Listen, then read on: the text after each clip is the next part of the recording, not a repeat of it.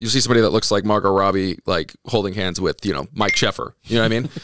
And that'll be like, what's going on there? In my brain, I'm like, who do I want to throw under the bus? Same. I know. I was like deliberating. I was like, I have a few examples, but I don't want to say them. My friend is over here, Mike Sheffer. Mike's very handsome, but you know what I mean? Like Margot Robbie's like up here. Do you know what I'm saying? Yeah. And Mike looks like he'd work at Radio Shack. Radio Shack. Or not even Radio Shack, like H&R Block.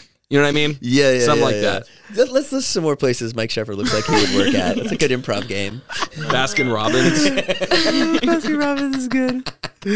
Manager at Olive Garden. El Pollo Loco. Fuddruckers. Fuddruckers. The Temple.